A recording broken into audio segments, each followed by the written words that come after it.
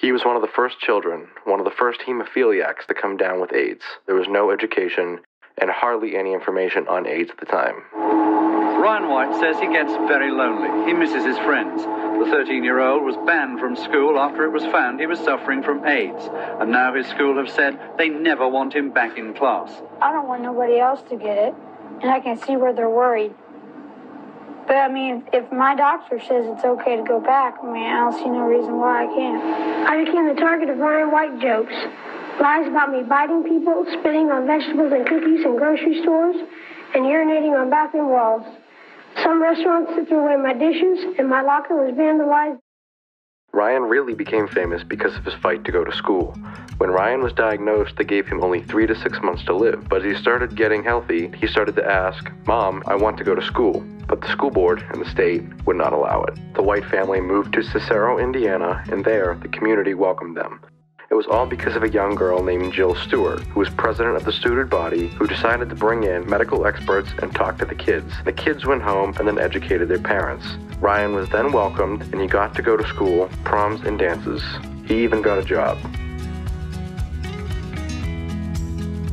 In the face of adversity, today lost his battle with AIDS. He died today of a respiratory illness related to the disease. The 18-year-old hemophiliac had been hospitalized in Indianapolis since March 29th.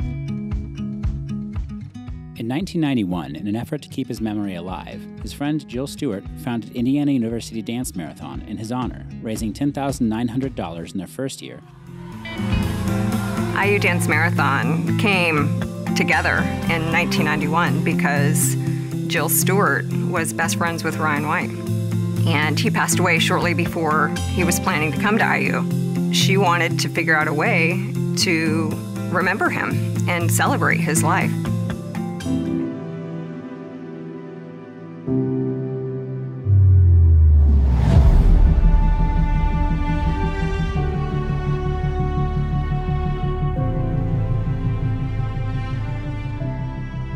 Who are we? We are students. Leaders. Change makers. We are making a difference right now. Fundraising. Advocating. Providing support. For the kids at our local children's hospital.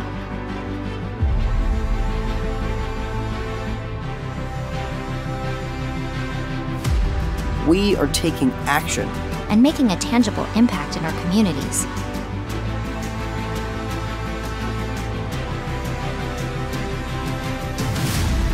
Every dollar we raise stays here. Right here. To provide the equipment, services, research, and treatments needed to help change kids' health and change the future.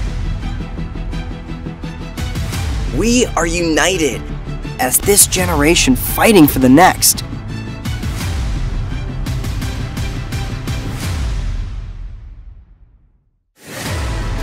We develop leaders.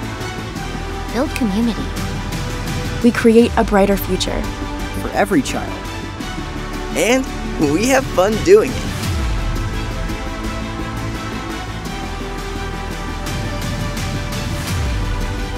Being a part of this movement makes an impact on students who bring together their campus community to raise funds year-round for their local Children's Miracle Network hospital.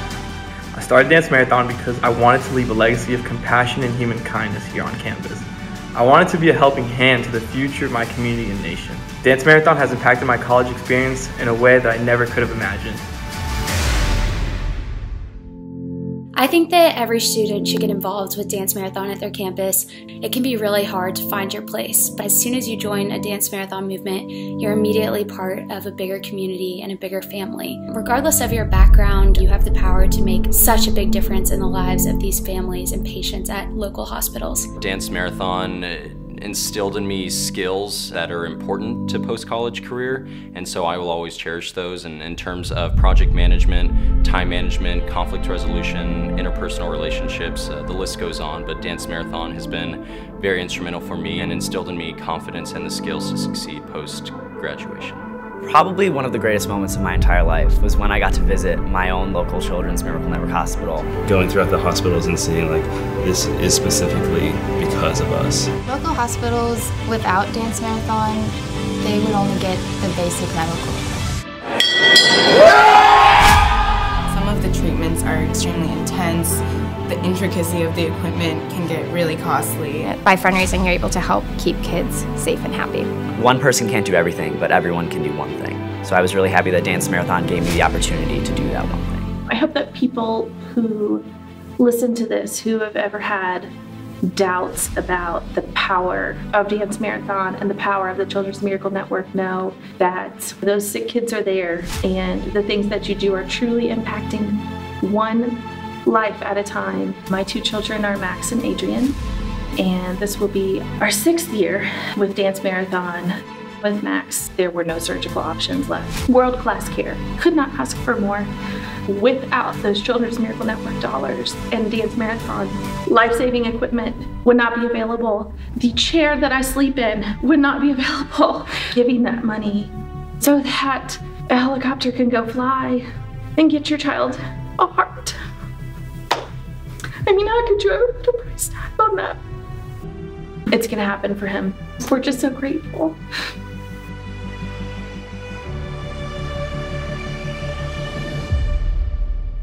Thank you. Thank you. Thank you. So who are you? Are you trying to change the world? Develop skills for your future career? And form relationships that'll last a lifetime? Are you ready to join the movement? Are you ready to change kids' health and change the future? Because kids can't wait.